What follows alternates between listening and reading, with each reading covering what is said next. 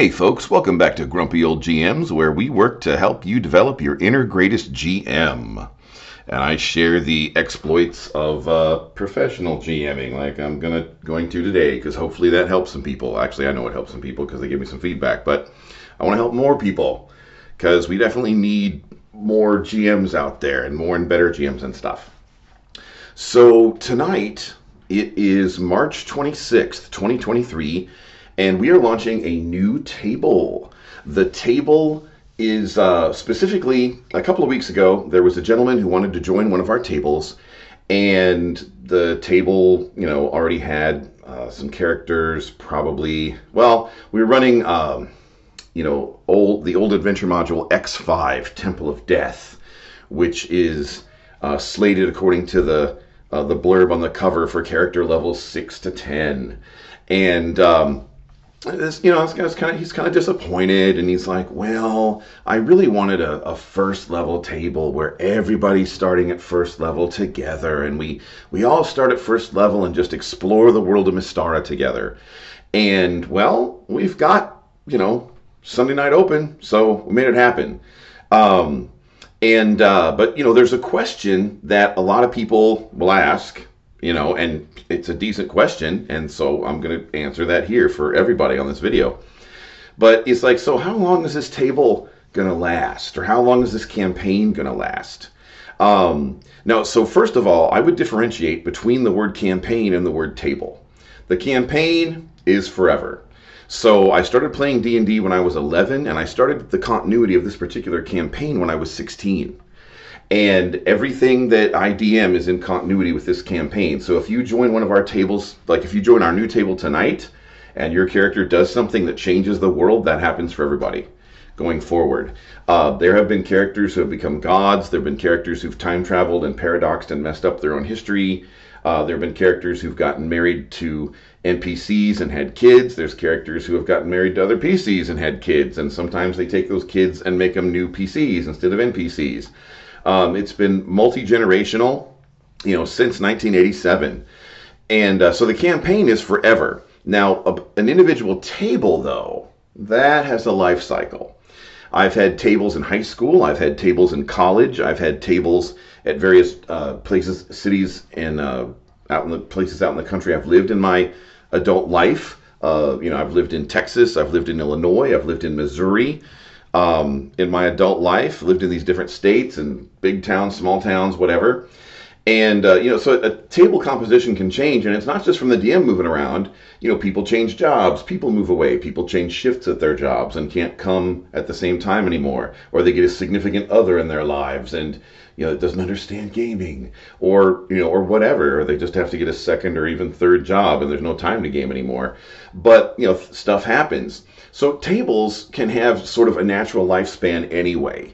In the 38 years that I did this before, I spent the last 2 years doing it professionally. So, but how does that look if, like, you wanted to join one of our tables right now? Well, in the past 2 years, here's what I've seen.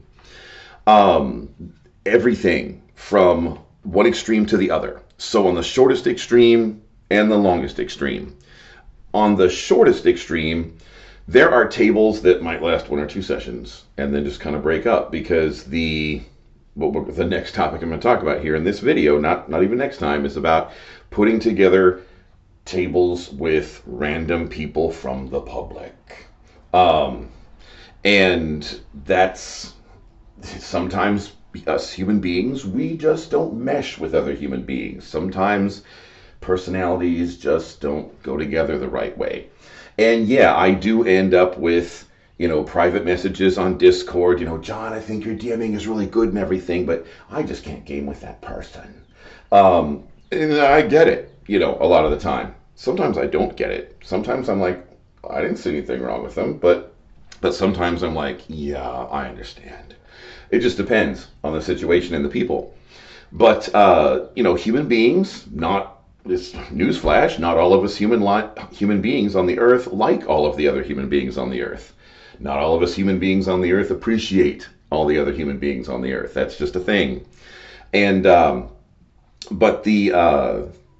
some of the tables on the shortest extreme, It may last just 1 or 2 sessions. On the longest extreme, we may never know.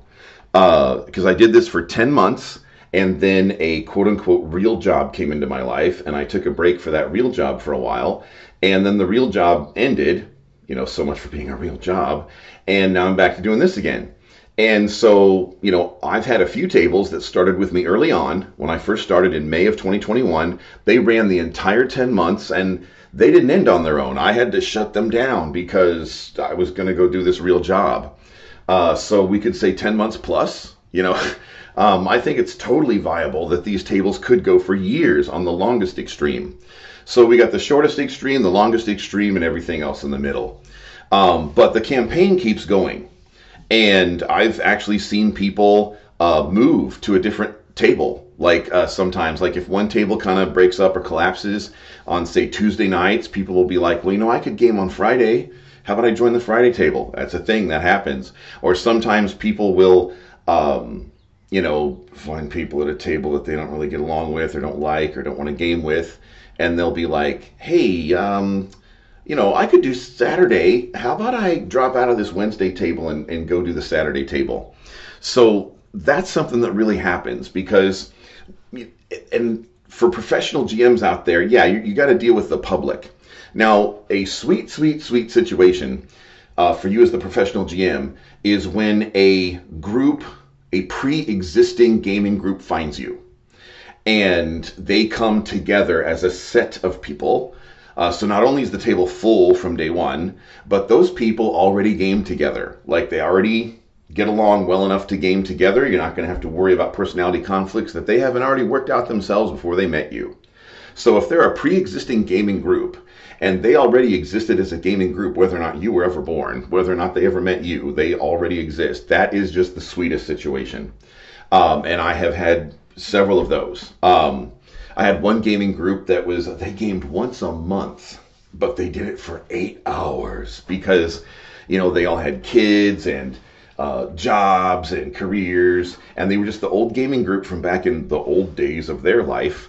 And they wanted to keep the gaming alive. And so they had a commitment to set aside one Saturday a month in spite of all the jugglingness they had to do in their lives. So that was really neat. That was actually one of the tables I had to shut down when I went back to the quote-unquote real job world. So I'll never know how long that would have lasted. But it was 8 hours, just one group of people. But that was neat. But yeah, so in terms of dealing with people, this video is already approaching 8 minutes.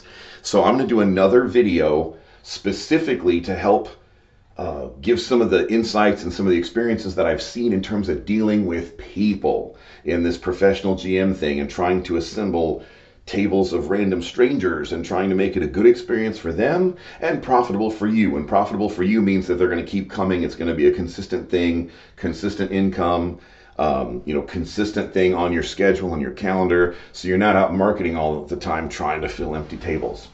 Now, one quick note, though, I think it's worth mentioning here in this video, is I have noticed that when Christmas break comes around, when spring break comes around, when the beginning of summer break happens, when the end of summer break happens and people go back to school, these are what I call the shake-up times because people's whole schedules change. And I've been doing this long enough now. Like we just went through spring break because this is March. And there's some shakeup and some of the tables fell apart and we're putting together some new tables. And the first time that this happened, because I've been doing this for 2 years with that break for a real job for a little bit. But the first time that there was one of these shakeup times, I was like, oh man, what happened? It just really like blindsided me. Oh, my business is falling apart. I thought this was working.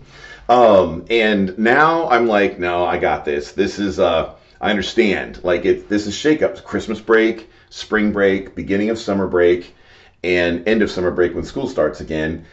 These are shakeup times. And so about half my tables collapsed this last spring break, but half of them are like stronger than ever. Like if you go to grumpyoldgms.com right now on March 26th, like half our tables like full. You can watch for free, but it's full, no more room. So getting used to the idea that there's these shake-up times would be really helpful. That's not when things go bad, it doesn't always mean that you suck. in life. When things go bad, it doesn't always mean it's you. It can be you when things suck in life. But if you just assume that it's always you, then you're going to be a negative person that's always too hard on yourself, and that's not going to help you succeed. Now, when something is you, yes, then in life we need to change when we discover that it's us. But not everything is us, and then you're just giving yourself, a hard time and feeling negative self-confidence and stuff for no reason. All right, so I'm going to talk tomorrow more about dealing with different kinds of personalities at the table. In the meantime, if you like this coaching and you want some personalized coaching on Discord or the phone, we've got Patreon down below. We've got Grumpy Old GM's website with our schedule. We've got our Discord to hang out with us. Even if you're not at a table, just come watch a table or something. We have fun with you. You'll have fun with us. And then, so the picture today is the blue-haired elf that's supposed to be like me, looking at a calendar, because the question here is how long can you really expect a table to last? Well, generally you get out of it what you put into it, and we try to hook you up with good people. We got a good community here. Just come into Discord. You could probably be able to find a day or time that you could probably game at one of our tables. All right, in the meantime, I'll see you around the gaming table.